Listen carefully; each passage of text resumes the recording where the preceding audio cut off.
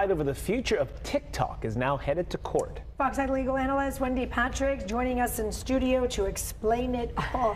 I know people are concerned about this. TikTok and its parent company now suing the U.S.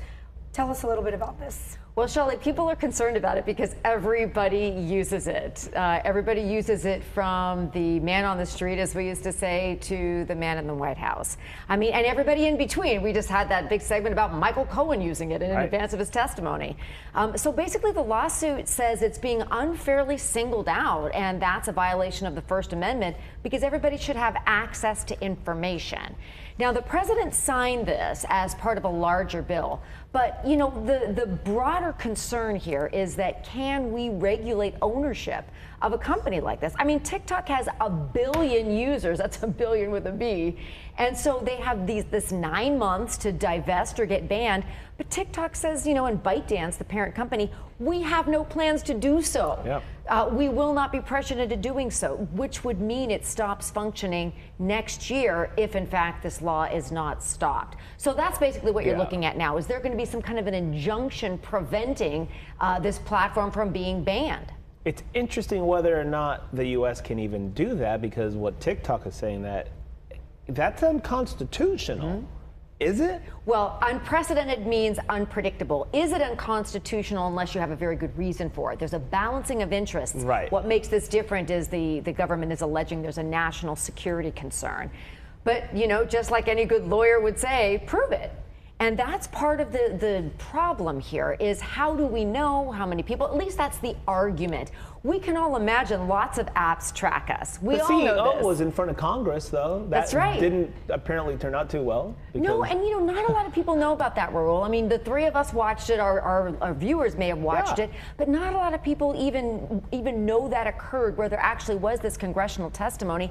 And then what did it show? What did it prove? And can whatever came out of that hearing be used to actually ban a single platform? You know, I know people that won't download apps because everybody knows apps track us. You know, I mean, we all go to our computers, whatever we've just talked about in another room, somehow we have an app for it on the computer. I'm not sure how that works. But the bottom line is, to single out this company, divest or be banned, they're arguing, is not fair. But they're singling out this company because of concerns, right? But what concerns? That's the question. Is they want to know if it's a national security risk, and if it's at a national security risk at such a level that this is actually going to be necessary to be part of a ban with bipartisan support, mind you, which distinguishes it from other bans. Can you have some sort of evidence to support it? Because that's what a court's going to say. If a court's going to balance the equities, balance the interests, they're going to want to know exactly what those are. Let's talk about the court. Given what's going to happen, what's going to happen over the next, weeks and months, what could be the possible outcomes of this? The possible outcomes could be that a lower court makes whatever decision it makes. I'm going to, put this on hold, or I'm going to let it proceed, which will then be appealed, no doubt, to the U.S. Supreme Court. And why wouldn't the U.S. Supreme Court look at something like this? If you have a law that's unprecedented, it's never been tried before, it only singles out one company, that everybody uses, wouldn't that provide the justification for this being the kind of case that it would consider? I think everybody hopes that it does. I mean, I think this is another bipartisan support, is if you do have something that presents such a risk, so to speak, why shouldn't it be decided by the highest court in the land? Let's talk bigger picture here. Assuming this does happen, what are the wider ramifications here in terms of more lawsuits, and what's to stop them from going after every, follow the trail of money, and well, you're connected to this country, you're connected to that. There are investors from all over the world in every app imaginable. What is to stop them from then moving on to the next? You need to show there's a unique danger, so they argue, with this being Chinese ownership. That's different than maybe it's owned by Canada. So I mean, it's a very different argument that they make national security wise here. You would need to have a similar argument that, another country that maybe we have some animosity towards, or there's a concern that they may be invading our privacy in the same way, would be also forced to divest. I don't know whether they can point to another company right now, but if they could, it would be the same argument.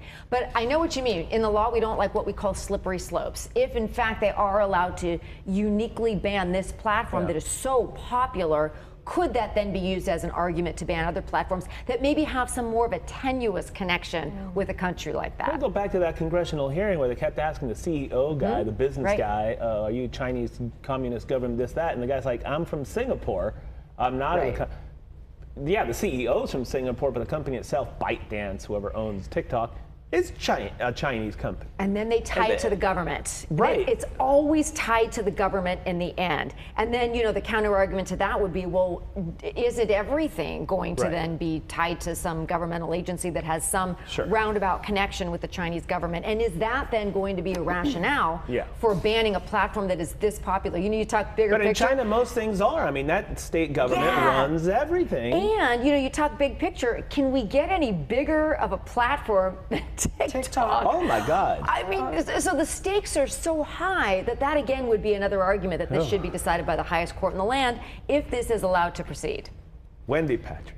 Yeah, so I'm sure we'll be talking about this again as the longest. Listen, I don't even understand TikTok. I have it because my kids got it. And what am I scrolling through here? What am I looking at here? Right. You said everybody's on it. I'm not on it. Are you on it? I have it. I'm not either. But I don't. Everybody else, most people that have a platform and something to sell and something to say are on TikTok. I refuse a whole other to go discussion down. with the business and everything else. There you Wendy go. Patrick, thank you so much. Thank you. Good to